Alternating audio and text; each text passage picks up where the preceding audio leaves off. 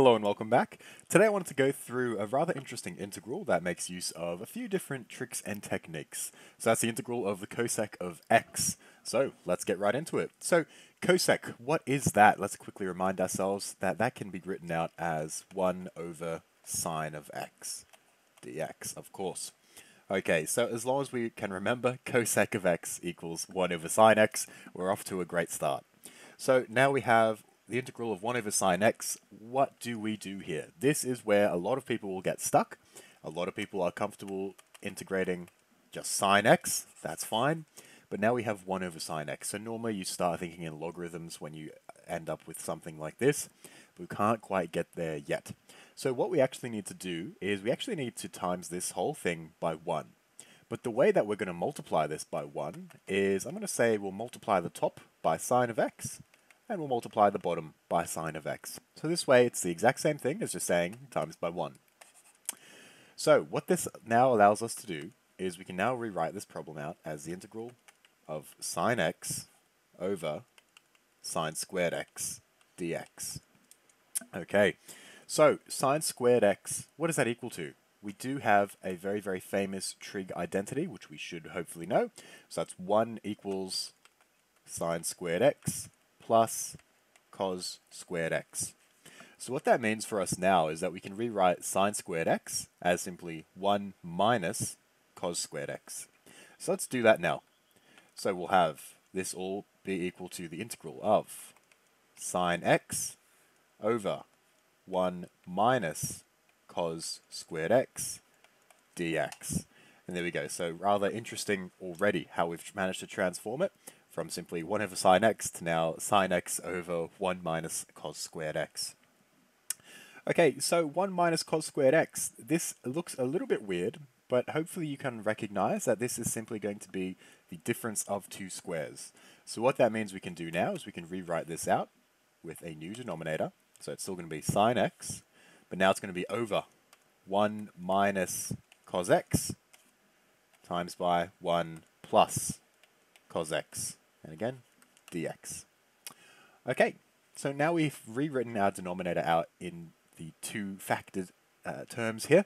So what we need to do now is identify how can I simplify this any further? Is there any other method that maybe we can expand this out, factorize it differently? What else can we do and manipulate here to work on this problem? And so our answer actually comes from using partial fractions here. So let's take a quick look at just this denominator and let's see what we can do with that. So let's say we've got maybe 1 over 1 minus cos x times by 1 plus cos x. Alright, is there another way that I can rewrite this? Well, certainly there is. I can rewrite this as a over 1 minus cos x plus b 1 plus cos x. So now what we need to do is just figure out, well, what are a and b? Okay, so to do that, what we want to do is we want to try and break these back into the same terms as we have on the left-hand side. So what I mean by that is let's try and make sure that we have the exact same denominator on both of these two fractions here. So to do that, we'll multiply this left-hand fraction by 1 plus cos of x over 1 plus cos of x. And so what we end up with is a times by 1 plus cos x all over 1 minus cos x 1 plus cos x. Okay, and we're going to do the same thing to our right-hand fraction here, but with 1 minus cos x. And so then we end up with b times 1 minus cos x all over 1 minus cos x times by 1 plus cos x. Okay, so what this means now is that since we have the exact same denominator on both sides of 1 minus cos x times by 1 plus cos x, that now means that the numerators must be identical. So they must be equal to each other since there's no other differences within these problems here. So we now must say that 1 is equal to a plus a cos x plus b minus b cos x. Okay, so what we can identify from this is the fact that there's no cos x terms on the left-hand side, what that must mean now is that a cos x minus b cos x is exactly equal to 0. So what that means for us now is that we can rewrite this as a minus b equals 0. So we can go ahead and call that equation 1. And then we can also identify that we only have a 1 on the left-hand side, and that must mean that 1 is equal to a plus b. So we can go ahead and write a plus b equals 1. And that's going to be our second equation there. And so solving these two equations simultaneously, we find that a is equal to 1/2, and b is also equal to 1/2. Okay, fantastic. So a little bit of work there, but it is really good practice for our partial fractions. So what that means now is that we can go back and rework this entire problem and rewrite it in a little bit of a nicer way. So let's see what that now becomes.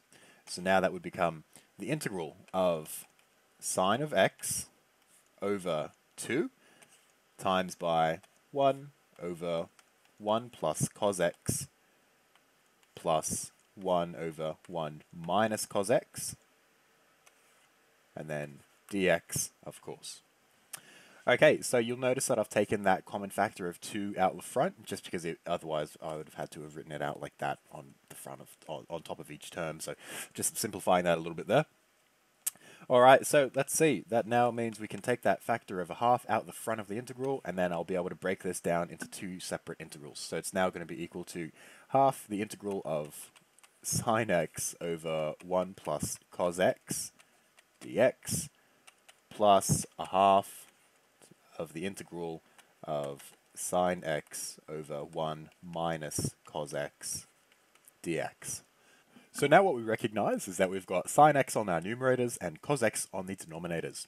So we should hopefully be able to recognize that when we integrate this, now we'll start working with our natural logarithms. So to do that, what we would say is this will now become 1/2 times the natural log of, well, the denominator is 1 plus cos of x, and our numerator is sine of x. But hang on a second, the derivative of cos of x, or the derivative of this entire denominator, I should say, is negative sine of x. So what we need to do is we actually just need to stick a negative sign out the front there, and now this makes sense. And now for our right-hand term here, we'll have plus 1/2 sine x over 1 minus cos x. Well, since that negative sign is already in front of that cos x, that means that we can simply rewrite this one now as 1/2 times the natural log of 1 minus cos x. Okay, and we shouldn't forget our plus c term here. Okay, so last step here, we can simplify this a little bit further. So first of all, there is a common term of 1/2, and we should also note that we are taking the difference of 2 logarithm terms here. So what that means now is that we can rewrite this finally as 1/2 times the natural logarithm of 1 minus cos x all over 1 plus cos x plus c. And that is equal to the integral of cosec of x dx. And there we are. So if you have enjoyed this video or found it useful, please let me know in the comments, leave a like, subscribe, and I hope to see you next time.